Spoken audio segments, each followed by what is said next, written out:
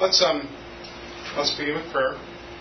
Father, thank you for the afternoon. Thank you for thy word. We do ask for help John Watkins and to get healthy again.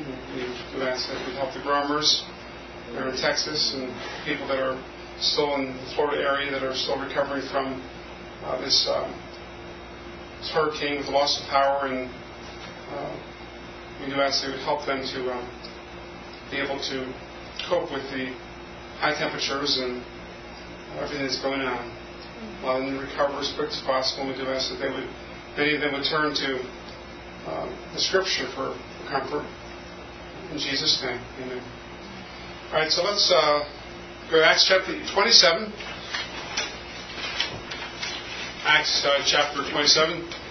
We'll be reading at verse 1. So this page, read two verses here. So Barbara, we'll start with you.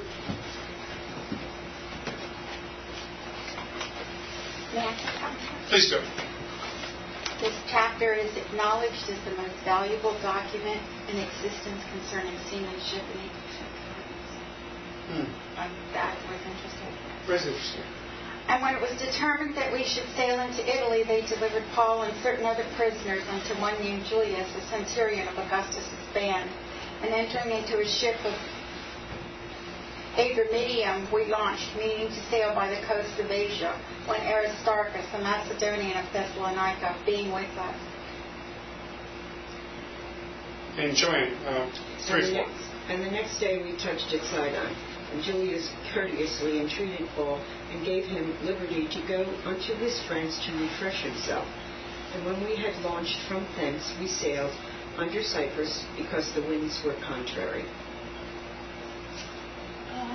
And when we had sailed over the sea of Cilicia, what's that? Cilicia. That's right. And Pamphylia, we came to Moriah, the city of the Lycia, and there the Centurion, that's right. Centurion found a ship of Alexandria sailing into Italy, and he put us there. All right? Good. Yes. Can we go on? No, next to 7, 8, Mom. Please. Okay. And when we had sailed slowly many days and scarce were coming over against Sinistus, the wind not suffering us, we sailed under Crete over against Ceylon, and hardly passing it, came unto a place which is called the Fair Havens, nigh whereunto was the city of Lycia. Now then much time was spent, and when sailing was now dangerous, because the fast was now already past, Paul admonished them. He said unto them, Sirs, I perceive that this voyage will be with hurt and much damage, not only of the lading and ship, but also of our lives. Nevertheless, the centurion believed the master and the owner of the ship more than those things which were spoken by Paul. And because the haven was not commodious to winter in, the more part advised to depart thence also, if by any means they may attain to Venice, and their winter, which is at the haven of Crete, and lieth toward the south, west, and northwest. The Mediterranean Sea is not a very friendly sea in the wintertime, even today. With today's abilities and technologies that we have, it's not a very friendly sea to be in. And in this type of voyage, Where is it? this is This whole thing. the Mediterranean Sea. Is this whole Like the Great Sea? This whole body of water here, the Mediterranean basin, goes all the way over beyond here, all the way over to Spain. If you look down here, this map up here only shows down to the tip of Italy and Sicily, but it goes beyond here to Spain. That's probably a good round number. It's likely about 2,000 miles, close to 2,000 miles from Jerusalem, which is way over here, way over way over here on the eastern side of the Mediterranean, all the way over to, coming down here, all the way over to this part of Spain. It's probably about 2,000 miles. Spain? Oh, I'm going to start here in Spain. Thank you. Okay, I was too low. I was talking about last Portugal, but anyway. It's two different maps. Okay. Yeah, I know, all right, I understand. Never mind. I'm a little bit mixed up myself here. But anyway, we have with Italy up here, and then there's way over here. We can't see it. There's Spain. There's a smaller map below here that does show Spain. I was just confused because I was videoing and it was getting. I thought that was Spain myself. I was too low. But yeah, there's two. Spain, but you were looking at a different map. There's two pictures here. And I was on the top map, so. So I bring this up just to say the Mediterranean Sea is a large body of water. And in the winter time, it's very, very rough and choppy, as we see here. Now these men in this storm, they lasted over 14 days, probably more than that, because they went 14 days without eating. There was probably still stormy weather prior to their not eating, something that normal stormy weather versus abnormal stormy weather. So when we look at verse 1, so they were going to sail to Italy, because if you remember, Paul had appealed to Caesar. He appealed to Caesar because they wanted him to, for various reasons, they were trying to get him down to go to Jerusalem. He was in Caesarea, again, which is right there, Caesarea. I'm sorry. Caesarea is here. And they wanted him to go down to Jerusalem. And so there was a plot on his life, even before when he went to Caesarea, and at different times. They were always trying to get Paul. And so Paul appealed to Caesar. And so that's where he was going to go. He was going to go to Italy. Caesar was over here in Italy. He was over here in Italy. And we see that the centurion that was in charge of him, his name was Julius of the Augustus band.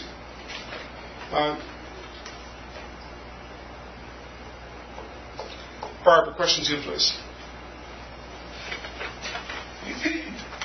By what coast did they intend to sail, and from what city was Aristarchus?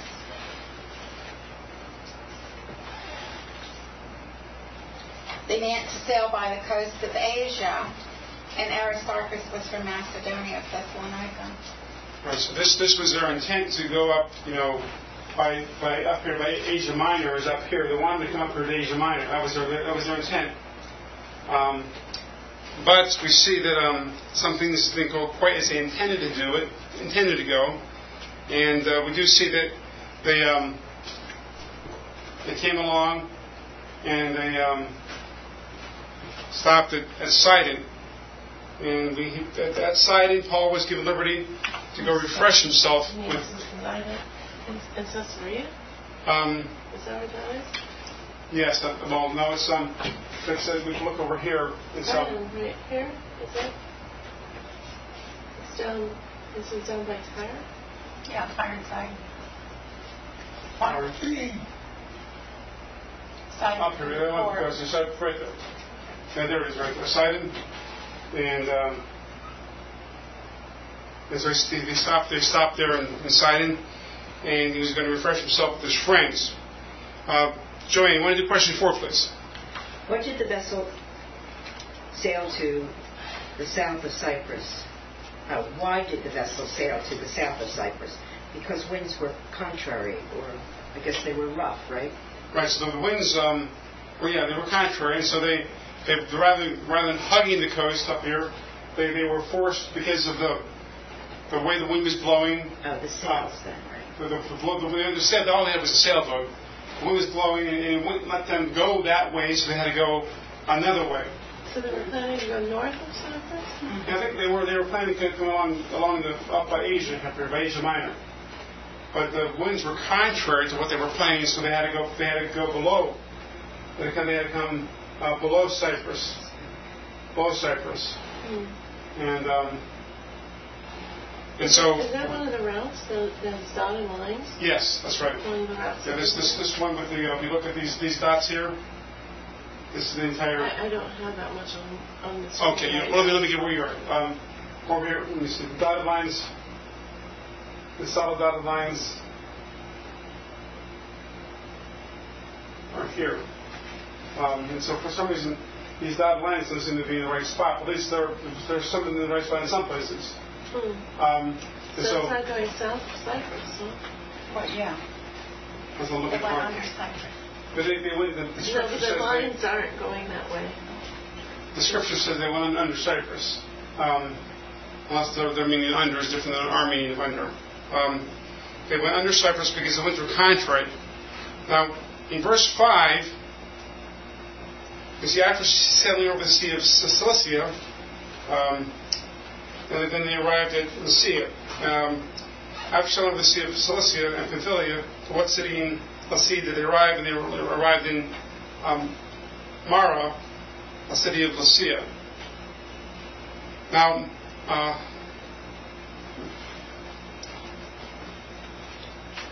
Jillian, want to try question 6? It's from verse 6, yeah. From what city was the ship that was to sail into Italy? Where was the ship from?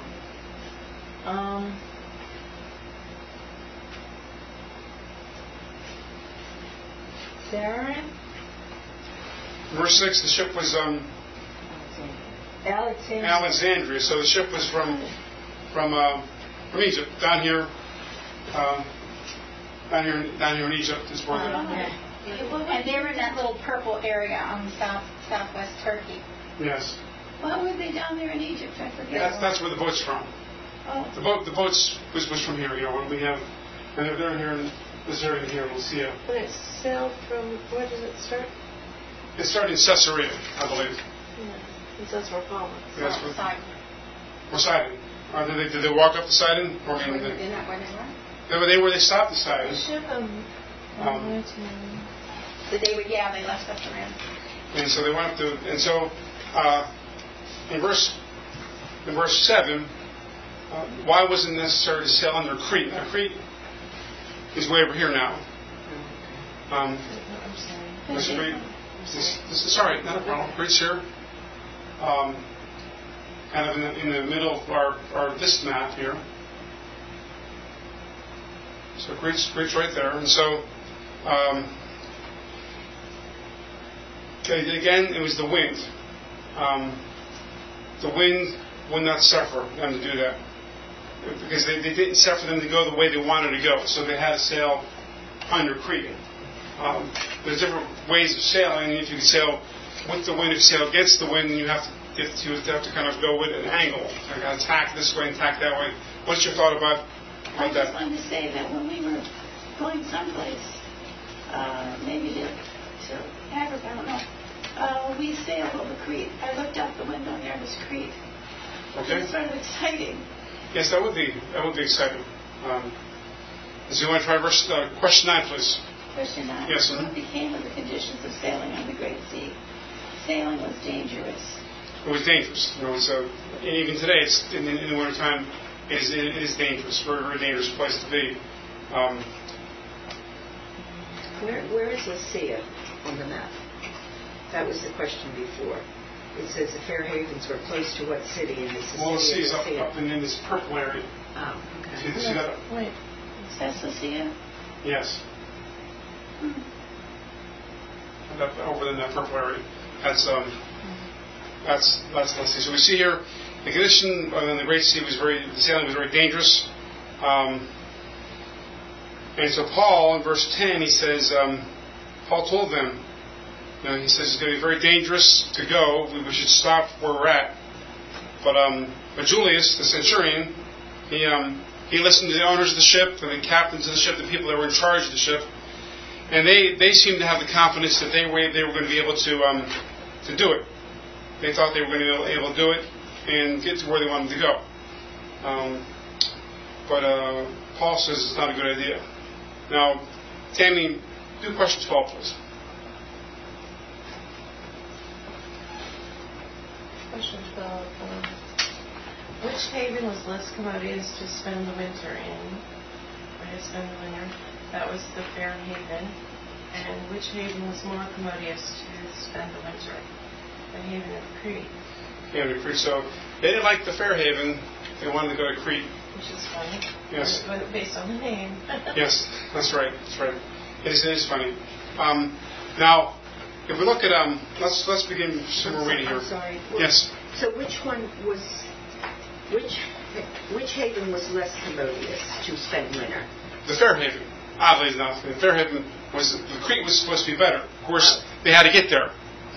That was the problem. Paul says, let's just wait here until the winter's passed, and then we'll go and continue on the trip. But they thought they could go on. He told this, and then the centurion says, well, I talked to the captain, I talked to the owner of the ship, and they think they can make it. Phoenice was the less commodious? Yes, that's where Crete was more commodious. That's right. I thought it was the Fair Haven. The Fair Haven. I'm sorry, Joey. Fair Haven was less commodious. Which haven was less commodious? So that was Fair Haven. Fair Haven was less commodious. Fair Haven. Okay, so I don't know which one it was. Was it Crete or Phoenice? There's only two. It's either Fair Haven or Crete. Right. The Haven of Crete or the Haven of Fair Haven. The Fair Haven. Oh, the Fair. So it wasn't Phoenice and Phenice. Neither one of them were. No, they weren't being discussed. They were able to dock at Fair Haven. Well, Fair Haven is a town in Crete. That's right. Fair Haven, it's a town in Crete. And so, but then there was another part that wanted to go to better than that. Here's right here. Here's the Fair Havens. Okay. But they...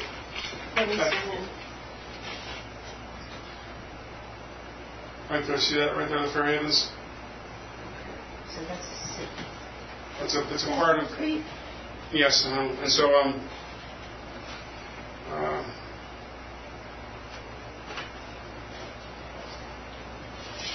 and you're right, Joanne. They wanted to go over here.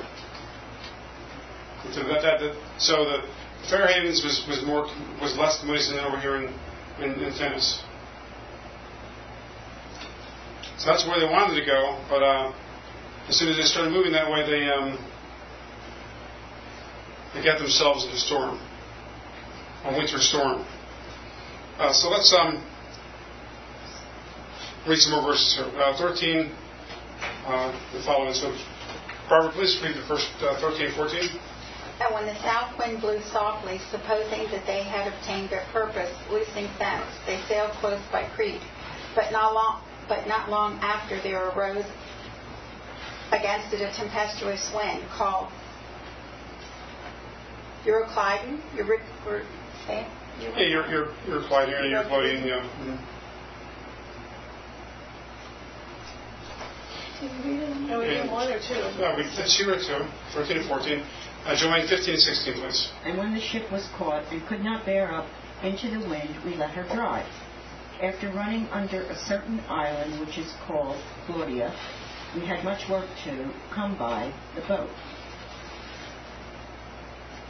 Which when they had taken up, they used helps undergirding the ship, and fearing lest they should fall into the quicksand, straight sail, and so were driven. And when we being exceedingly tossed with the tempest, the next day they lightened the ship. Go on. That's good. 17 and 18. 19 and 20, please. And the third day we cast out with our own hands the tackling of the ship. And when neither sun nor stars in many days appeared, and no small tempest lay on us, all hope that we should be saved was then taken away. Did I do 2? But after long abstinence, Paul stood forth in the midst of them and said, Sirs, ye should have hearkened unto me, and not have loosed from Crete, to have gained this harm and loss. And now I exhort you to be of good cheer, for there shall be no loss of any man's life among you, but of the ship. There stood by me this night the angel of God, whose I am and whom I serve, saying, Fear not, Paul, thou must be brought before Caesar, and lo, God hath given thee all them that sail with thee. And so we see here that when they were there,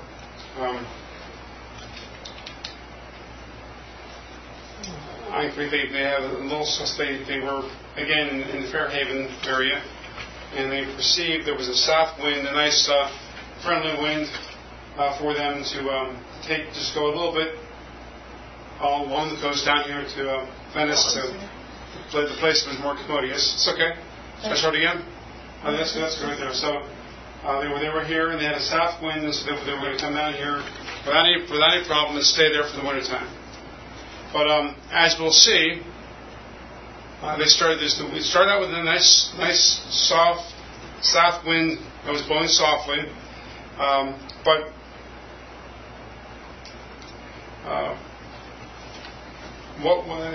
they came up with a strong wind. What was the name of that wind, Barbara?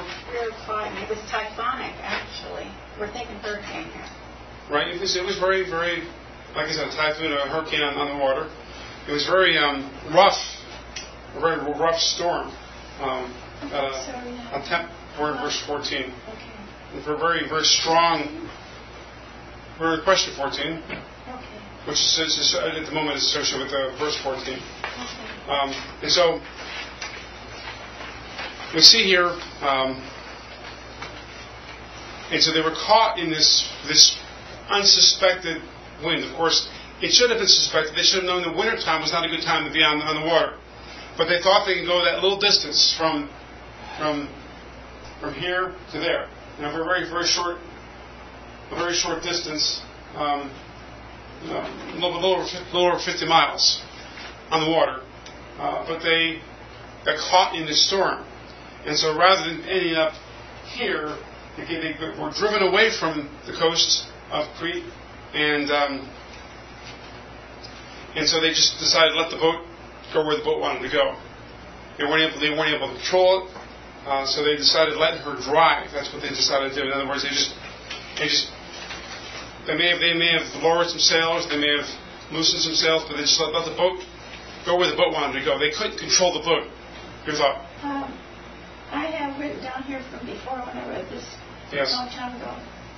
But for the 15th verse, and when the ship was called and we could not bear it up the wind, we let her drive. This is what I wrote. This is what we must do sometimes in life. When trials come, we have to let them come. Okay, that's good. It's a spiritual application of that. Yeah. So we can't control them sometimes, so we let them drive. Tammy, your thought? So you were saying that means we just let the ship go. Right. Would they pull the rudder? They may have done that, or they may have just left it in place and just. It wouldn't drive so much. They may have done that. It wasn't helping them anyway to have it down. Right. But I'm not sure if it's possible to do that. But yeah, they may have just ignored it. The way they controlled. Sometimes you can pull up. This was a big vessel, over 200, close to 280 people, 276 people were on this vessel. I think later they actually took the rudder out. Later. Yeah, so I don't know if they could have pulled it up and put maybe they could have. I don't know. It depends on the type of boat, I guess, type of vessel. Barbara. It's a Roman trader, 300 to 400 tons. Okay. The likes of which were not seen again until the 1800s. Okay. So it was a massive boat. Right. This boat was massive? Yes. 300 to 400 tons. Still sailboat, right? Well, it was driven by sail. And probably oarsmen to a certain extent. But sail, definitely. Yes, that's right. Further thoughts? I love sailing. Tell me about sailing. Have you ever been in the Mediterranean before sailing? No. Okay. Lake Erie. Which could be rough time. Rough. Sometime around here, I can't remember. With Mr. Story and a couple of down in the bay, the ocean, Atlantic Ocean. Yeah, Dr. Waite's a very good sailor. I wish he were here to explain all this. It makes it so interesting. I just love sailing. It's wonderful. It's very free. You feel very free especially when you're going fast with the wind. Right. It's Well, they were going fast for sure, but I'm not sure they were feeling free. They were feeling captive to this wind. Yeah. But generally speaking, feeling the freedom if you could control the vessel, that's one thing. But they lost control, the ability to control the vessel in its entirety, so they just had to let the vessel go where the wind was going. And so it continued to carry them this way. Joanne. Well, we went to Italy, and we were on the Mediterranean side. The Mediterranean's like a lake. There's no waves. It was completely flat. Okay. Then we were on the Adriatic. The Adriatic had these waves, not like Atlantic City waves. Okay. There was just these little waves, this big. Okay. If that, nobody would go in the water. They said it was terribly rough. And we were all laughing because, Atlantic City has these big waves. Right, and these were tiny little ripples in the water, but none of the Italians would go in the water. They said it was so rough. So up here in the Adriatic. So you were down, how? Well, we were across the Adriatic, right across from Rome it would be, the Adriatic, so around the middle of it. You were right about here. Yeah, and then we were on the Mediterranean, on the Naples side, which would be a little bit lower than Rome. Okay. And we were also on the Mediterranean side when we were in Sicily, which is, again, is like a lake. It's just very flat. So, but we were just laughing because we couldn't believe that they thought the water was rough. So the Adriatic was still rough, though, compared to the Mediterranean? Yeah. Well, that day, nobody would go in the water because they said it was too rough. And the idea was, the waves were this big. They were like ripples in the water. They weren't waves like an Atlantic City. Was it the Adriatic? Or that was the Adriatic. Oh, okay. And the Mediterranean was even smoother? It was flat. It was like a lake. There weren't any waves. Barbara. What they were afraid of was the Sirtis sands, which were the north of Africa, Tripoli, which is the green section. You see Cyrene? That's where they feared they were going, and they're very famous for their quicksands. It's all a whole beach of quicksand there. Wow. Okay. And they don't want to. That's why they were thinking about landing into that. They don't want to land into that for sure. So, yes. This is personal, but talking about this and the sailboat, because just thinking how much Grandpa Waite must have loved his son to buy him a sailboat. I just thought of sitting here. Yes. It makes me love him. He likes sailing himself too, I suppose. Yes, he would have rather had a sailboat, but Grandma was more afraid of sailboats, so they had boats with an engine. Right. I guess the big sailboats have engines too. They need to turn their engines on. Sometimes. Big, huge sailboats. Yeah, sometimes they do. People sailed in. So, Joanne, did you do question 16? Did I ask you to do that yet? What is the name of the island they passed under? Clauda? Yeah, that's your Clauda, and that's right here. Clauda, and so the fear, like we said, like Barbara just mentioned, the sailors feared they were going to come over here and come into the quicksand over there, I guess, over in North Africa. So they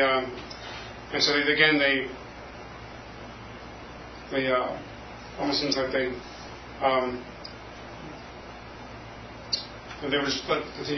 were driven by the wind.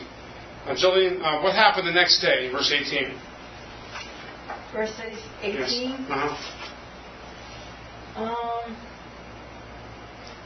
They lighten the ship.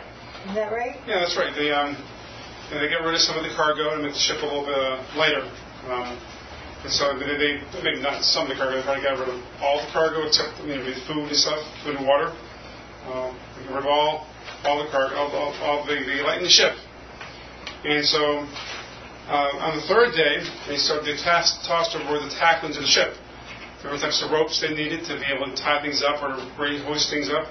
They got rid of the tackling, which is very important. You always want to have some type of ropes or tackling on the ship. You always want to throw something onto the shore when you're close to the shore to arrive and be able to get all tied up. and get docked. I mean, they use the technique other than just docking. They use it for hoisting the sails up. This sort of, like we said, there was 276 people. 276 people on this vessel. Probably could hold more people than that, but that's how many were on the vessel. And so it wasn't a small boat. Very, very big boat. And Mom, question 20, please. 20. Mm-hmm. Why was all hope taken away? They were in a tempestuous wind, and I guess they thought they would never escape it. And so there was a great tempest wind, and it was so great that it blocked out the sun and the stars, so it was completely black. And so, again, these are not ordinary people. That are on the ship. I mean, there are some ordinary people on the ship, but the hope that was taken away was based probably on the ones that had the experience of being sailors. The passengers had experienced sailing too, probably. But when you have hope being taken away, when the sun doesn't come out, you can't navigate. And you can't navigate, you can't do anything. There was, and again, the sea was very, very rough, very, very rough. And so then in verse 21, Paul tells the people, you should listen to me, sirs, you should hearken to me. He said, you should listen to me. They should have stayed back at the Fair Havens, but yet they wanted to go 50 miles, to the Show me to west. again. There was Fair Havens. Okay. And they wanted to come over here. So they wanted to come over here just because it was nicer to spend the winter in. Okay. But they're having a real nice winter now, aren't they? Being tossed all about and no sun, no stars, and they're scared. And Paul says, he's telling you should have listened to me. I told you we should have stayed back at Fair Havens, but they didn't want to listen to him. Yes. Couldn't you understand though? The owner of the boat and all those people that knew everything they had, and Paul was just a passenger. Yeah, Paul was just a passenger. We know that Paul had God's ear. But, yes, that's right. But those people didn't know. Yeah, of course not. I mean, but eventually they started listening to Paul. Yes. But yes, you're right. I mean, the captain of the ship says we can do it, no problem. Owner of the ship says yes, let's do it. I mean, I'm not sure if how the owner of the ship and the captain of the ship will communicate with each other. And the captain says there shouldn't be much of a problem. It's only 50 miles along the shore. There shouldn't be much of we can get there, not a problem. But they didn't know they were going to winter there. They were going to spend the winter there, but they wanted to go 50 more miles. I mean, after going through a little bit of a storm coming here, they wanted to just go 50 more miles, and but yet they ran into some trouble, as we see. Barbara, you had a thought? This was the ship of Alexandria. Alexandria was the port of the Roman Empire. Okay. They didn't just sail the Med, they went to India. Mm-hmm. So they were used to rough seas. They were used to... These were not inexperienced men at all. No. They were highly experienced, highly professional men at what they did. I just think it's interesting that God made it to the point where they couldn't do it. Mm-hmm. And that's why Paul was where Paul steps in with God's word. Mm-hmm. But yeah, these were not fly-by-night people. No, they weren't. They knew how to operate that boat for sure. At least under normal conditions. Right. Well, in normal storms. Normal storms, yes, that's right. Tammy, question 22, please. What assurance did the Apostle Paul give to those on the boat that their lives would be saved and spared from the shipwreck?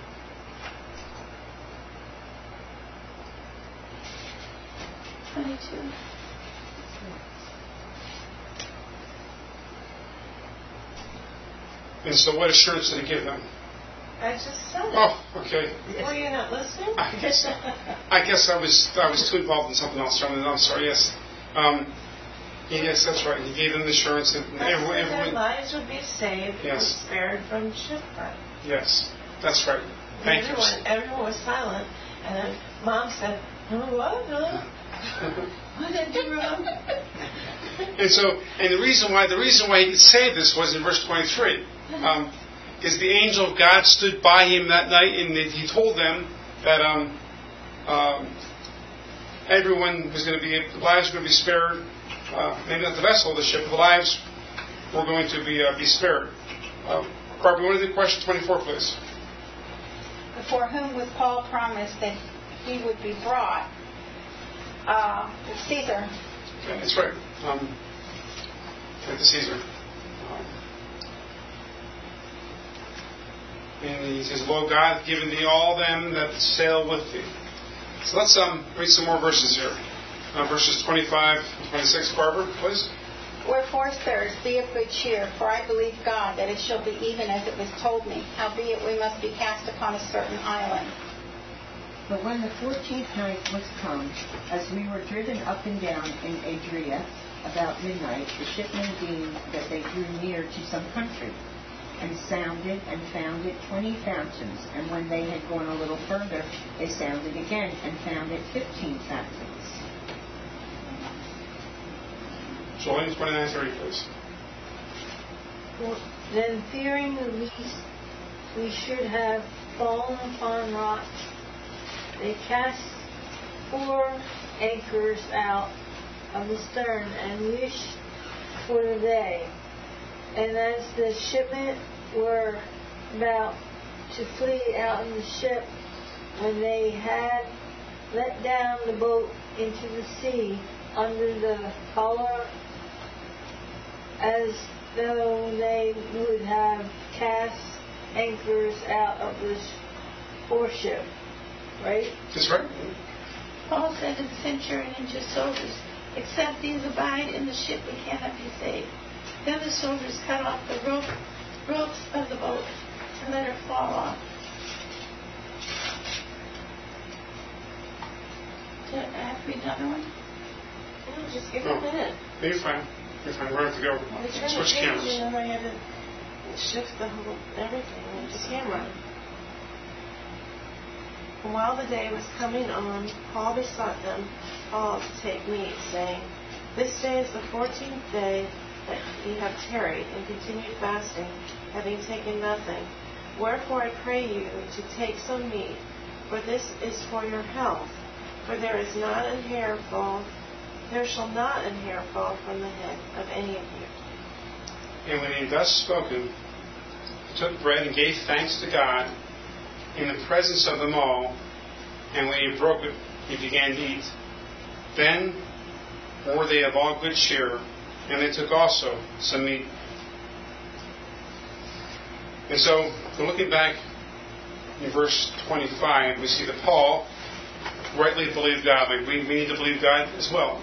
Has promised us certain things, has told us certain things, and we must also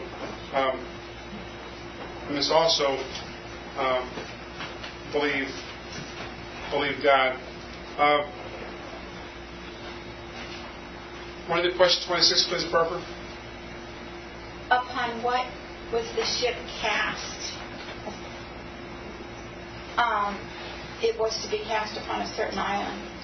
A certain island. And so it's coming close to over here, close to this area. That's where it's approaching. That's right.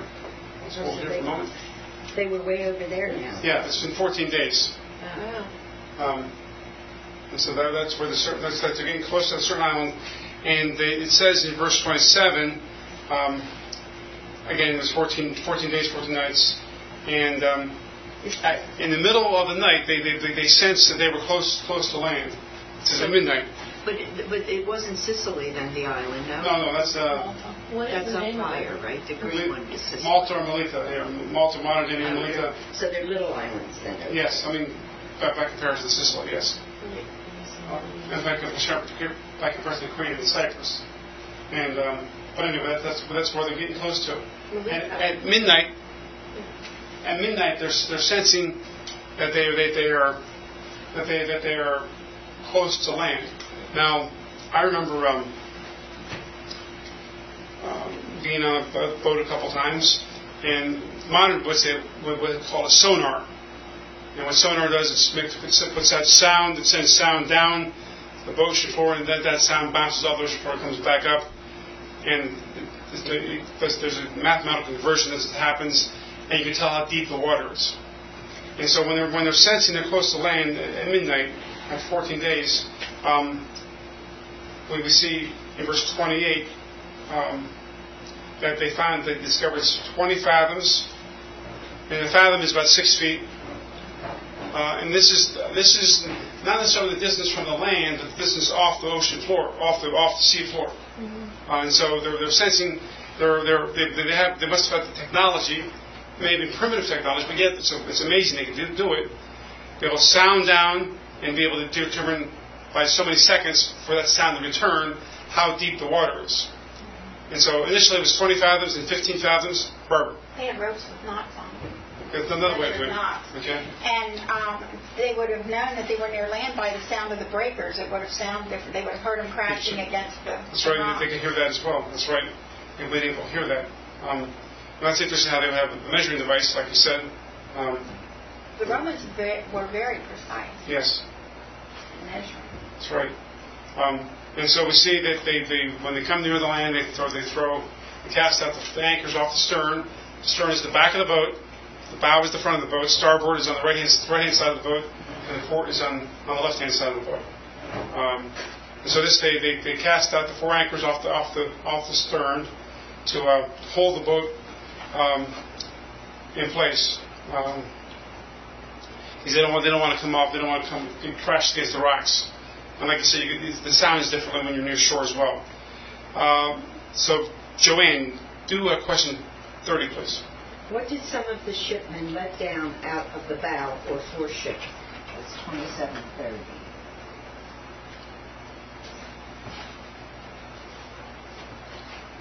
So then they cast more anchors?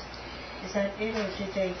Well, they were pretending to cast anchors, but what they were really casting out, what they were really laying down was like a small little lifeboat. Oh, so that's what a collar is? The collar is deceit.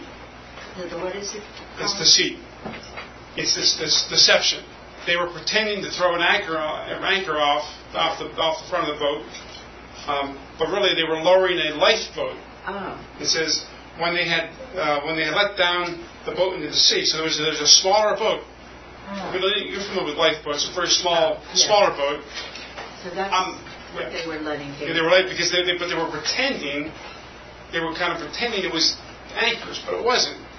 And so Paul noticed this, and he talked to the centurion about it. Tammy. Is that because they didn't want any of the prisoners to get into it? They just wanted to save their own neck, I think. They wanted to get one. But I mean, is that why they did it secretly? Oh. I think they. Maybe there wasn't enough lifeboats, so only the. Yeah, it's possible. Why would they do it secretly? Because there was probably only room for a few people. But nobody got in it, did they? No one got in it. They were lowering it down. But my point is that the prisoners might have fought and tried to get into it. Yes, that's true. They could have. We're still in verse 30. Join Barbara. Sorry. The shipmen would have known better than anybody what trouble they were in. Mm-hmm. Yes. And I'm with you that they were out to save their own necks. Yes. Mm-hmm. Yeah. So. I'm not following that statement. The shipmen were about to flee. The shipmen, the sailors who sailed the actual boat, who knew what they were doing, were about to flee out of the ship. And when they let the lifeboat down into the sea under the pretense of casting off anchors. Okay. I guess I finally looked at the next verse. I'm doing several things here at once. Yes. It's difficult to always follow everything. And you're doing a good job of doing several things at once. Yeah, I don't know. I've been criticized a bit. No, that's fine. I like the job you're doing. And so we're about to look at verse 31. And so Paul tells the centurion, he says, except these remain or abide in the ship, he cannot be saved.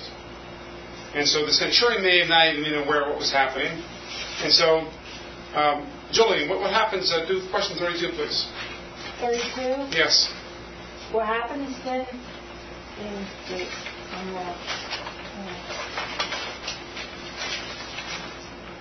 What became of the smaller boat?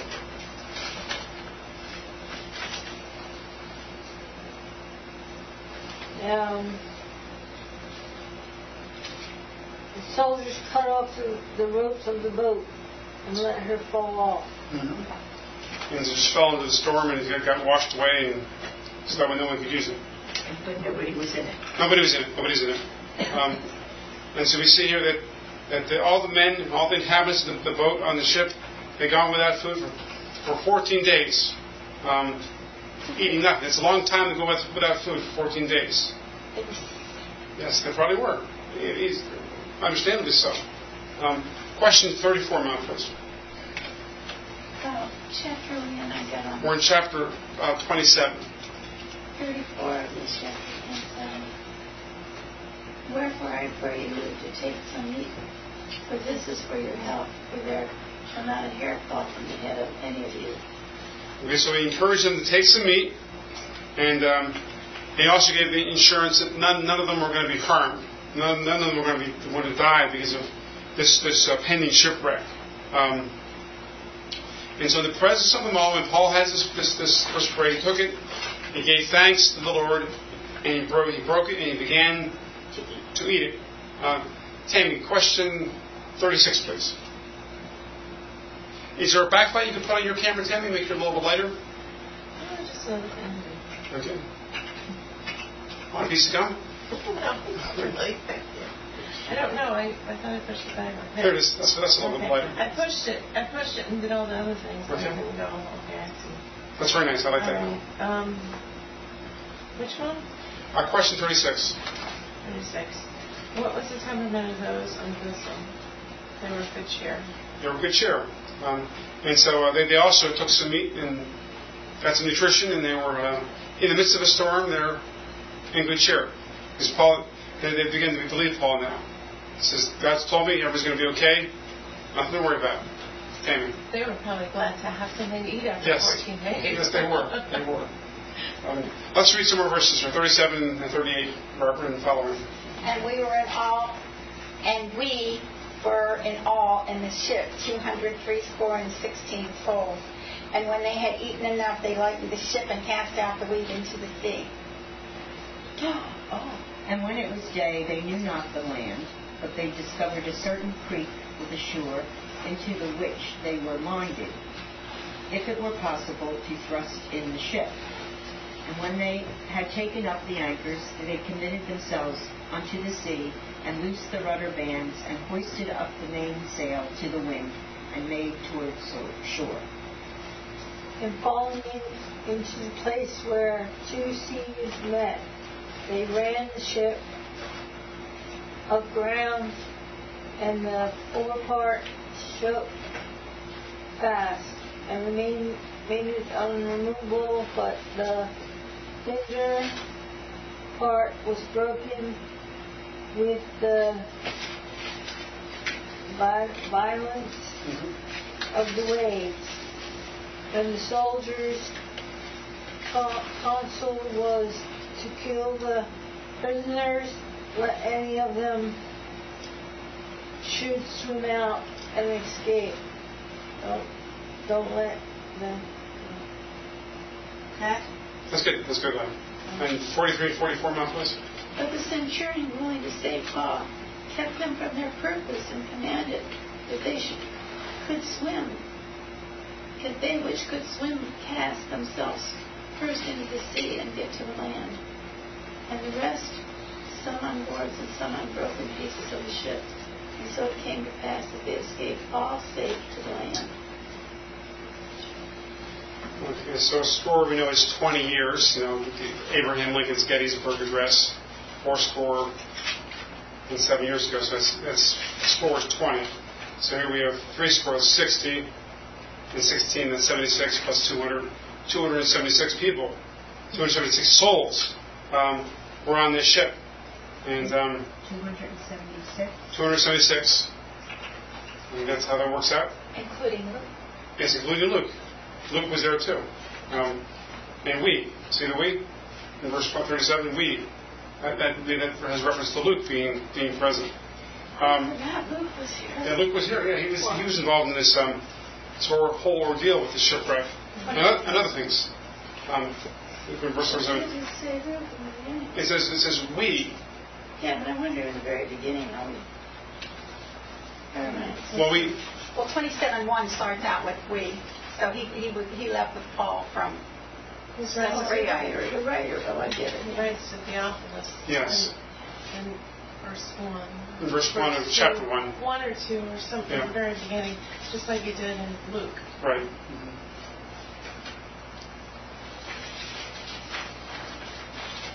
And so,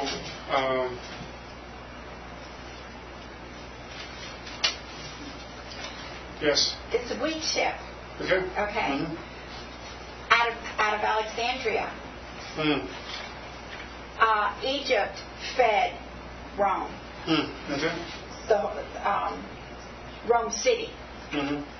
Yes. Specifically. Mm-hmm. And if anything failed in Egypt, Rome starved, literally. Mm-hmm. So this was an important ship to lose. Mm-hmm. And so they cast the wheat out of the ship to make it again lighter. And so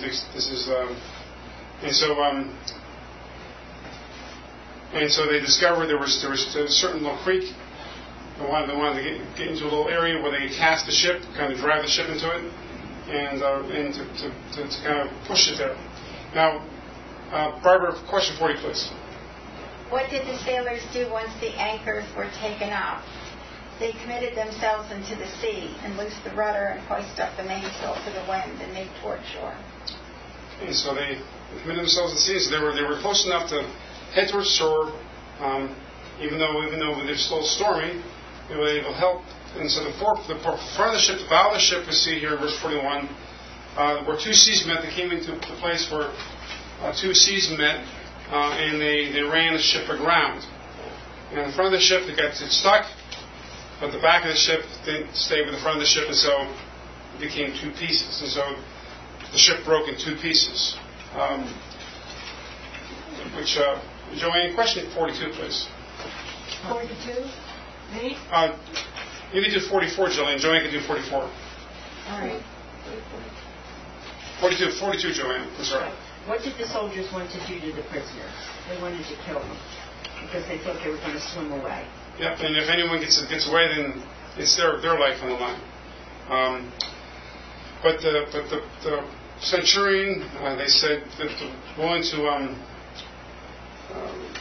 they trusted Paul, and so they said that those of you that could swim the shore, and those that you can't swim, hang in these boards and just get the shore somehow. When the ship broke apart, it was made out of wood. So they were able to take those boards, the broken pieces of the ship, and be able to get to shore. Jillian, question 44. Yes. Question 44? Yes. How many on the ship made it safely to the land? I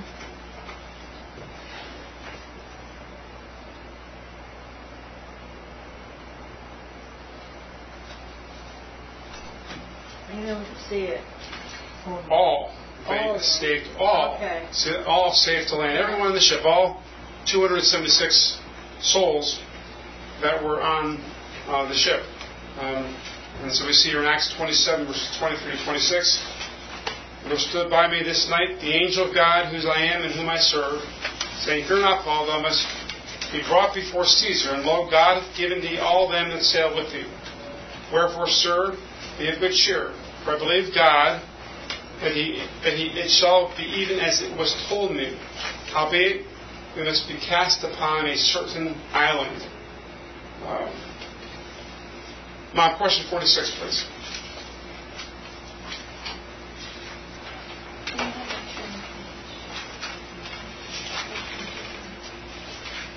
Prior to Stephen's sermon, what question did the high priest ask? And 2, in what chapter of the book of Acts? And then read his sermon. I think the questions are these things so. Yes, that's right. Acts 7:1. Acts chapter 7, verse 1. And so we see here in question 47, where in the book of Acts does one read of a sorcerer being smitten with blindness, and what question did Saul ask him? Well, it's in chapter 13, and the question he asks in verse 10 is, wilt thou not cease to pervert the right ways of the Lord? Tammy, question 48, please. In which chapter of the book of Acts do converts to the way of righteousness burn their books? That's in Acts chapter 19, verse 19. And what was the value of the books that were burnt? 50,000 pieces of silver. That's right, it's a very expensive book burning. Many of them which used curious arts brought their books together and burned them before all men. And they counted the price of them and found it 50,000 pieces of silver. And that was found in 19, you said? Chapter 19, Acts 19, that's right.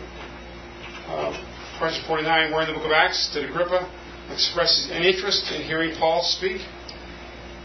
And how did he and his wife arrive? And what is her name?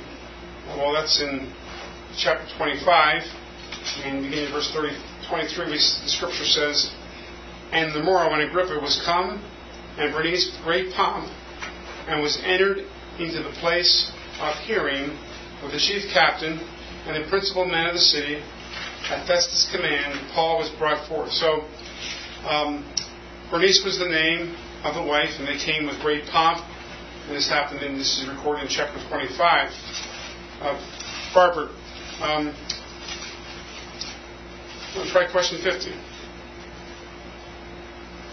In what early chapter of the book of Acts does one read the first mention of Christians being of one heart and one soul? And I left my homework at home. And I don't know. I'm thinking 3 million. It's close to 3. In chapter 4, verse 32, and the multitude of them that believed were of one heart and of one soul. Neither said any of them that aught of the things which he possessed was his own, but they had all things in common. Question 51. Where in the book of Acts does Peter remind his hearers that the apostle, his chosen witness, did eat and drink with the resurrected Lord Jesus Christ? And that's in Acts chapter 10, verse 41. Not to all the people, but unto witness chosen before God, even to us, who did eat and drink with him, that's the Lord Jesus Christ, after he rose from the dead, attesting the fact that Christ was eating food after the resurrection. What question was that? Question 51. And it was 10. 41. It was chapter 10, verse 41. Joanne, you want to try question 52? In what chapter of the book of Acts does one learn that Timothy's mother was a Jewess? And 2, besides the father of Timotheus, who else had a wife that was a Jewish per the book of Acts? I thought Bernice was she a Jewess? No. Mm-hmm. Wife Drusilla.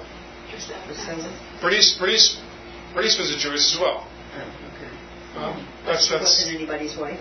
Yeah, she was Timothy's father's husband's partner. Bernice was King Agrippa's. Yeah. Bernice was a Jewess as well. Yeah. Okay. So but it's not stated. We have Bernice, Drusilla, and we also have Timothy's mother. 24. 24. Did you mention Drusilla? Yeah, Drusilla, and after certain days, when Felix came with his wife Drusilla, which was a Jewess, he sent for Paul and heard him concerning the faith in Christ. It's Acts 24. And then in Acts 16:1 the following, then came he to Derbe and Lystra, and behold, a certain disciple was there named Timotheus, the son of a certain woman which was a Jewess, and believed, but the father was a Greek. Tammy, and then... But it didn't give her name? In 16:1? Doesn't give her name, or it does? Her name is found is Lois, so they can find that in Timothy. Or Tammy. Aquila, I know he was a Christian, but his wife was a And he and his wife were both Christians, but she was also Jewish. Yes. Okay, so Priscilla. Aquila, his wife, Priscilla. Okay, you're right. That's true. Priscilla's another answer. We got Priscilla, Bernice, Priscilla, and Lois. Mm-hmm. I think her name is Lois either. Yeah. Barbara. But the question is per the book of Acts. Mm-hmm. Right. And so it's just stuff. Okay. Right. But there's other answers. Other answers work. But the other answers work in the book of Acts too. Right. And but Priscilla specifically mentions that she's a Jewish. Right. Yeah. We do know that. Well, it also says that Priscilla was too. Yes. Yes. So, not in Acts 16:1, but it says it. Yes. In the book of Acts. Okay. This is question 53. In what chapter of the book of Acts does Paul give a testimony to what happened to him on the Damascus journey? What chapters? It's chapter 22 and chapter 26. Both these chapters. I have 9 also. 9. Okay. 9 is 9, 22, and 26. Sorry. 10. Luke actually gives Paul's testimony in Acts 9. Yes. Okay. Luke is saying what's going on there. To be technically correct. Right. We do. Of course we do. I didn't hear very well. Okay. Of course not. For those that have dead batteries in their hearing devices, it was Luke that recorded what happened and gave the testimony to Paul in chapter 9. In chapter what? In chapter 9. Oh, it was Luke. It was Luke's account of what happened to Paul in chapter 9. So chapter 9 doesn't work. Chapter 9, his testimony is recorded, but Paul himself is given in chapter 22 and chapter 26. So if you have 9, 22, and 26, that's the idea. We know where Paul's testimony is found, whether it's given by Luke or given by Paul himself. Partial credit. Yes, that's right. Or will it be just not enough, right? Yeah. Okay, so and so question 54, Julian, Matthew chapter 27 mentions the field of blood. Mm-hmm. Where in the book of Acts is it mentioned, and why it is named such? I'm not sure. If you're familiar with the field of blood, who is associated with the field of blood? Jesus. Did you say Judas? Jesus. It's Judas is more having a great association with the field of blood. Judas Iscariot, who betrayed the Lord Jesus Christ. Mm-hmm. And so, what do we know about the field of blood? So we mentioned earlier that Luke, God used Luke to human author, human writer of the book of Acts, and is a human writer of the book of Luke. And so we have, in the beginning of the book of Acts, we have the former treatise of Philosophy I've written to you, of all the Jesus that they began to do. And so we have here an account of something that's continuing on. And so we have something that happened near the end of Luke, after the betrayal. What happened to Judas? Hung himself. He hung himself, and then what happened? He fell down. He fell down, and then what happened? That's the field of blood. Okay. He fell down, and then this parallel passage. He fell headlong. His bowels gushed out, and we see here that's called the field of blood, akama. And so we have also he gave the money back, and the priests. They didn't want to take it. They didn't want to. They bought this field. And so this field was in chapter 1 of the book of Acts.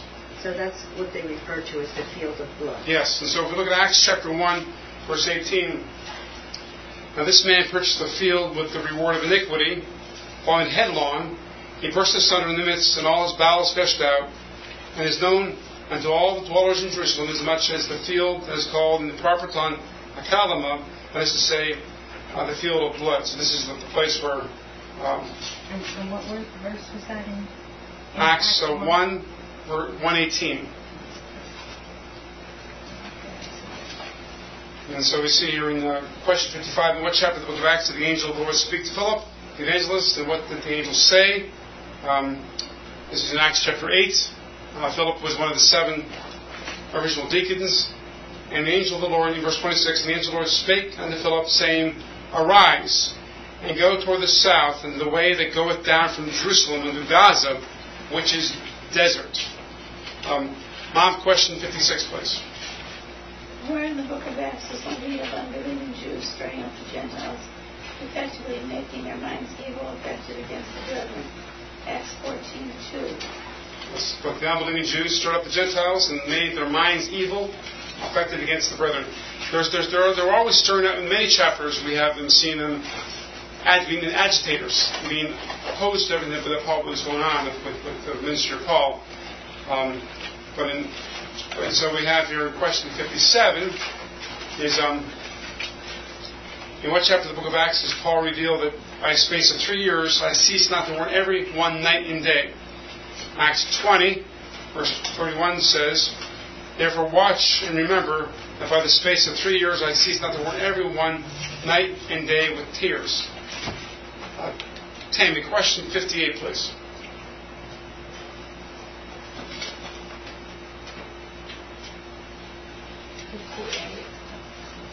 Where in the book of Acts did the Apostle Paul affirm that he compelled Christians to blaspheme? In Acts 26:11, that was his first testimony before Felix and Drusilla. Yes. I punished them oft in every synagogue and compelled them to blaspheme, and being exceedingly mad against them, I persecuted them even in the strange cities.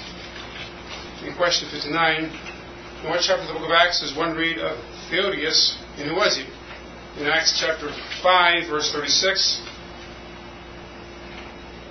For before these days rode up Theodius, boasting himself to be somebody, to whom a number of men, about 400, joined themselves, who was slain, and all as many as obeyed him were scattered and brought to naught. So it was an insurrectionist of some sort, but it became nothing. And so Gamaliel was saying that possibly these apostles were going to be, it's the same thing's going to happen with them. So then, who was he? He was someone that was just a troublemaker of some sort. An Egyptian. A troublemaker was an Egyptian. Barbara, you want to do 60, please? No. Okay. It's in the same chapter where Peter recounts his vision. Not the chapter where he initially has the vision, but the chapter whereby he recounts the vision of the great sheep. Later on in that chapter. Right around verse 18, that particular chapter we're talking about. I want to say 9, 10. 10 is when the vision of the great sheet happens, and he gives a rehearsal of it in chapter 11. Chapter 11.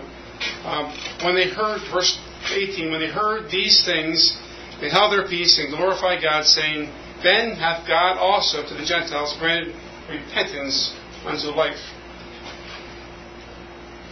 Question 61. In one chapter of the book of Acts, there's one read Paul's sermon on Mars Hill, and that's in Acts chapter 17. Then Paul stood in the midst of Mars Hill and said, Ye men of Athens, I perceive that in all things ye are too superstitious. For I passed by, and behold your devotion, I found an altar with this inscription, To the unknown God, whom ye therefore ye eagerly worship, him declare I unto you. Joanne, question 62, please. All right, go back to 17. What verse was that? 17, 22, and 23. I mean, it goes down to further, yeah, but that's where it begins. Where does one read of Paul's trip to Antipatris, and what time of day was it when he went? What verse is that? Acts 23, verse 31. Then the soldiers, as it was, commended them, took Paul, and brought him by night. So it was nighttime that they that they went down there because of a plot that was uncovered. Right. Question 63. Who asked the question, men and brethren, what shall we do? And what chapter of the book of Acts did they ask him? This is in Acts chapter 2, verse 37. Now when they heard this, they were pricked to their hearts and said unto Peter and to the rest of the apostles, men and brethren, what shall we do? Jillian, want to try question 64, please? He was breathing out and threatening and slaughtering against the disciples. And 2, where in the book of Acts does one read about it? I'm not really sure. It's the same chapter where Luke records of Paul's Damascus Road experience, so to speak. Acts chapter 9, verse 1 and following. And Saul, yet breathing out threatenings and slaughters against the disciples of the Lord, went unto the high priest and desired of him letters to Damascus, to the synagogue, that if he found any of the way, or rather this way, whether they were men or women, he might bring them bound to Jerusalem. And so then here, in question 65 says, in what chapter of the book of Acts do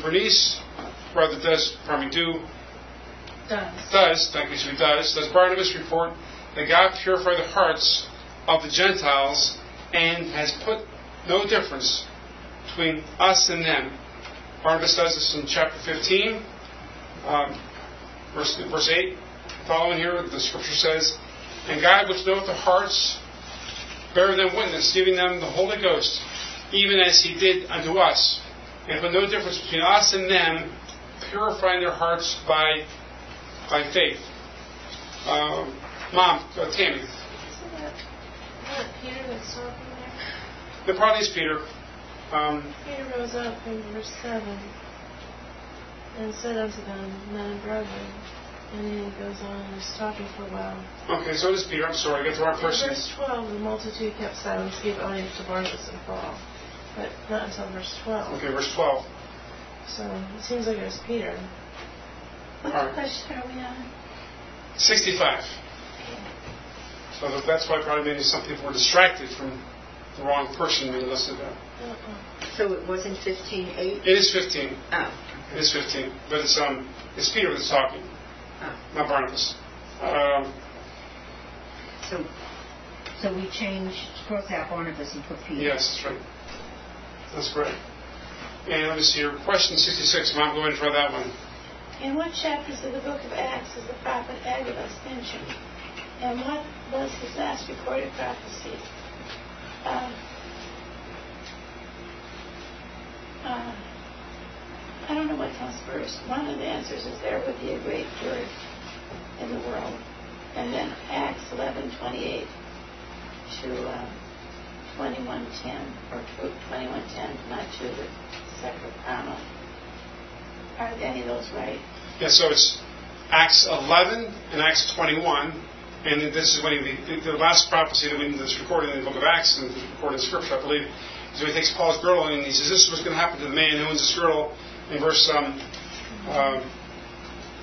11, verse 21. And when he was come unto us, he took Paul's girdle and bound his own hands and feet and said, thus saith the Holy Ghost, so shall the Jews at Jerusalem bind the man that owneth this girdle and shall deliver him into the hands of the Gentiles. And in question 67, says, asked, the word hope is used about 8 times in the book of Acts. Or is it used in the sense of all hope taken away? And what were the circumstances of all hope being lost? That was in this chapter, in chapter 27. When neither sun nor stars in many days appeared, and no small tempest lay on us, all hope that we should be saved was taken away. So in Acts chapter 27, in the context of a shipwreck. Tammy, question 68, please. In what chapter of the book of Acts does one read of neglected widows? That's in Acts chapter 6. And what was the remedy to this problem? There was an appointment of 7 men who were full of the Holy Ghost, and were of honest report and wisdom. And we became the first deacons. Yes. Serve tables. That's right. So in Acts chapter 6, verses 1 and following, in those days when the number of disciples was multiplied, there was a murmuring of the Grecians against the Hebrews because their widows were neglected in the daily ministration. Then Paul called the multitude of disciples unto them and said, It is not reason that we should leave the word of God and serve tables. Wherefore, brethren, look ye out among yourselves 7 men of honest report, full of the Holy Ghost and wisdom, whom we may appoint over this business. It's Acts chapter 6, and appointment of the seven deacons. Question 69. Where in the book of Acts is the reader introduced to a young woman named Rhoda? Where was she, and what was happening there?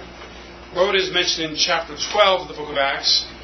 She's just a young maid or young maiden woman, and she's introduced to her because they're having a prayer meeting in this house, and they're praying for Peter's safety, praying for Peter's release from prison, and then Peter is released from prison, miraculously by the angel of the Lord coming. He knocks at the door, and Rhoda comes, answers the door, and she recognizes Peter's voice and keeps the door shut, and goes back and tells everyone who's praying for him, Hey, I just heard Peter at the door. I heard his voice. And they said, You're a little bit crazy, Rhoda. He's locked up in prison. We're busy here praying for him. They thought it was his spirit. But anyway, in Acts chapter 12, and Peter knocked, this is beginning of verse 13, Acts 12:13, and as Peter knocked at the door of the gate, a damsel came to hearken named Rhoda. And when she knew Peter's voice, she opened not the gate for gladness, but ran in and told how Peter stood before the gate. Barbara, you want to try question 70, please? What man born in Alexandria had expounded unto him the way of God more perfectly? Apollos. Who was doing the expounding? Priscilla and Aquila. And in what chapters of the book of Acts can one read about him? 18? 18, that's right. 18. And a certain Jew named Apollos, born at Alexandria, an eloquent man and mighty in the Scriptures, came to Ephesus. This man was instructed in the way of the Lord, and being fervent in the Spirit, he spake and taught diligently the things of the Lord, knowing only the baptism of John. And he began to speak boldly in the synagogues, whom when Aquila and Priscilla had heard, they took him unto them and expounded unto him the word of God more perfectly. Question 61. Yes? It's his chapters. Or chapter 18. Or chapter 18 and chapter 19. 19:1, he's in court. Yes, 19:1 and chapter 18. That's both those two chapters, 18 and 19.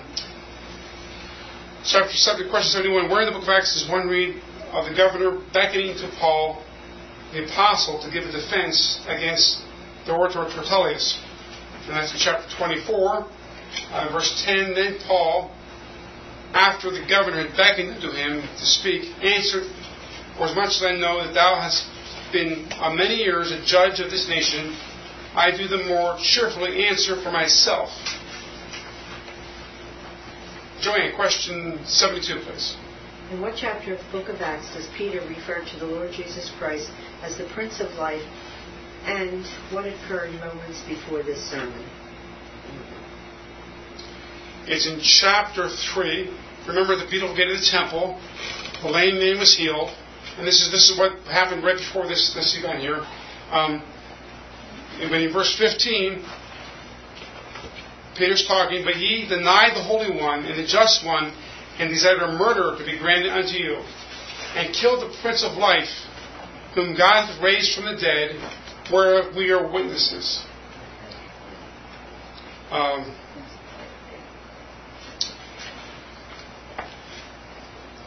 So, Julie, what are some things you've observed from this voyage to Rome that Paul had in this class? So, it's something that sticks out in your mind.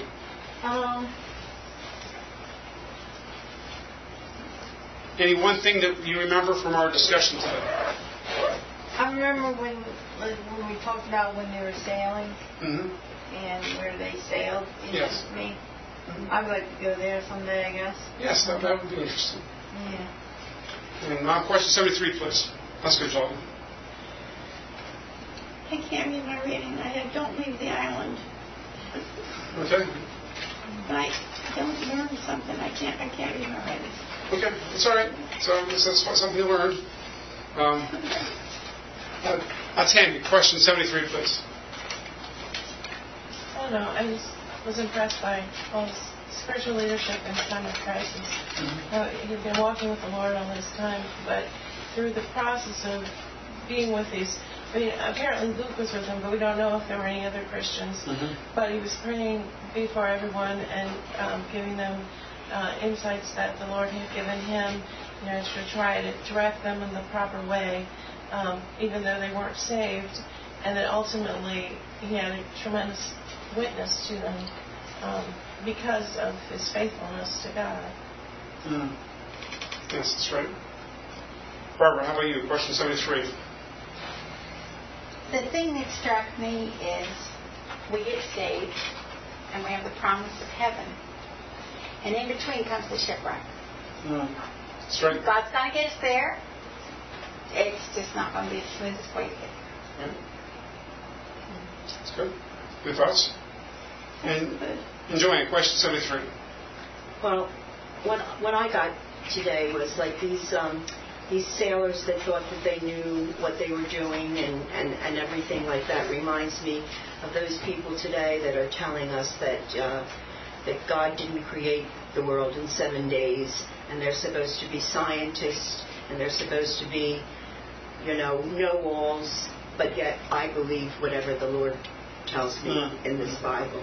And I don't believe that the world is 1,000,000 years old and whatever else they say. I believe what the Bible tells me. Yes, we have to. We have to do that. We have to believe the Bible in its entirety.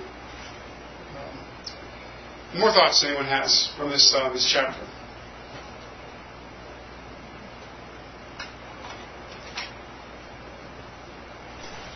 Father, thank you for the time we had to spend in Acts chapter 27. We do thank you for your wonderful protection of the Apostle Paul and all those other men, perhaps women on that ship. Father, we do ask that would continue to protect us in our life. Help us to have the wisdom and discernment to be following Thee in all that we do. In Jesus' name, amen.